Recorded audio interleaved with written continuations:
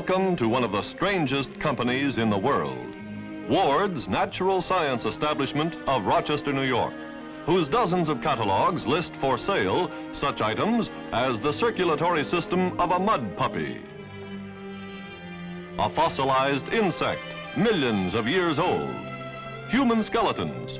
The list goes on, and even the proprietors of this unique organization have only a general idea of the many varied and usually amazing articles the sprawling plant has in stock. For example, take minerals. They have rocks here of every type from every corner of the world, and remarkably enough, there's a steady demand for just about all of them, from geologists, mineralogists, schools, and collectors. You want corundum from the Transvaal? They've got it. Whatever it may be, they've got it.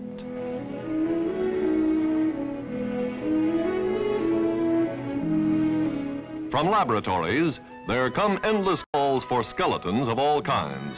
This is a Columba levia, pigeon to you.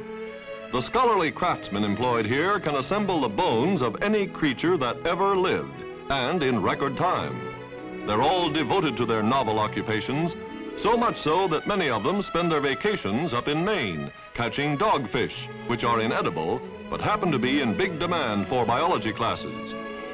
Here's a technique these people originated, one for preserving specimens like frog skeletons in crystal clear plastic, so they can safely be handled and inspected by students or just plain hobbyists for generations to come.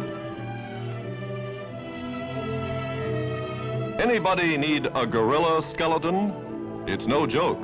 They can't come anywhere near supplying the people who do need them.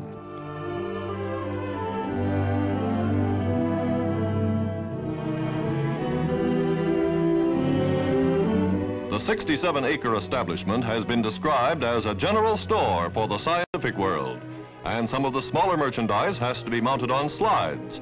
More than 2,000 of the items it handles are visible only through a microscope.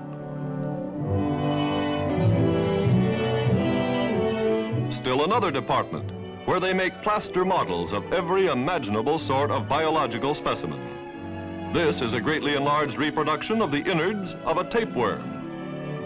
And these are some of the dogfish caught up in the waters of Maine.